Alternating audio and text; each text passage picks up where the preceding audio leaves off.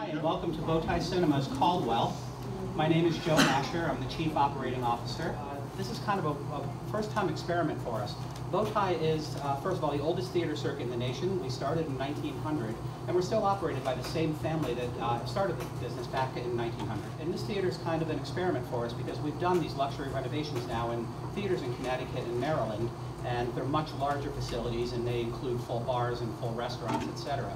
But Caldwell, unfortunately flooded. The town suffered a devastating flood back in August, and it gave us the opportunity to do something different with the theater. We had the big decision to make. Do we, take our losses and leave town, or do we, want to try something new here? And I'm thrilled to say that we decided to try something new.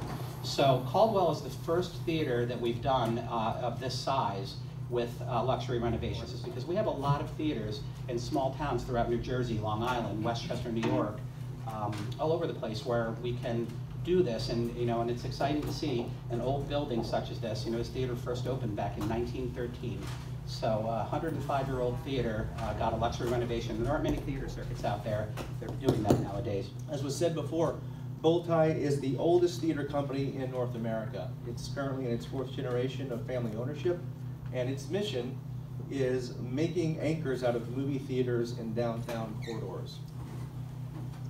That's really important because Bowtie is helping support other local businesses here in Caldwell. And then in August of last year, we had this devastating flood. Bowtie had an opportunity to move out, but they chose to stay here in Caldwell.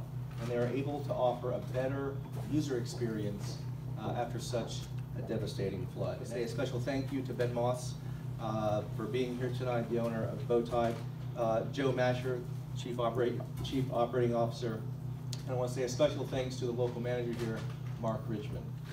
2, 3. Yay!